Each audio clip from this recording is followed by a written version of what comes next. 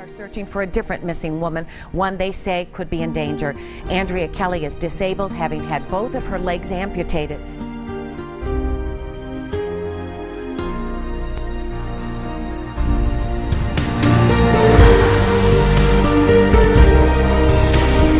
The city of Grand Rapids is taking action in response to a targeted investigation.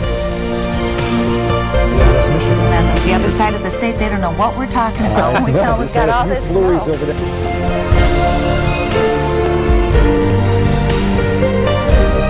A Grand Rapids Township man is accused of plotting to torch his own home to avoid being evicted. Members of a West Michigan community suing Coca-Cola, saying the company contaminated the land and water around their homes.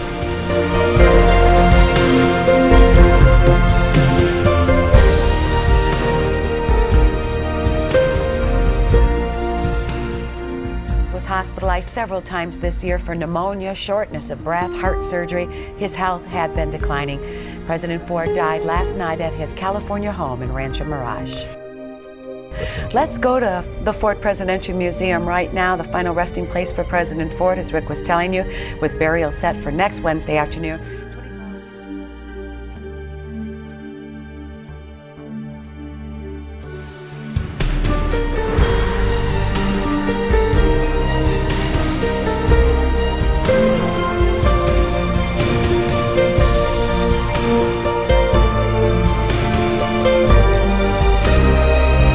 Good evening, everyone. Thanks for joining us this Tuesday night. I'm Suzanne Geha.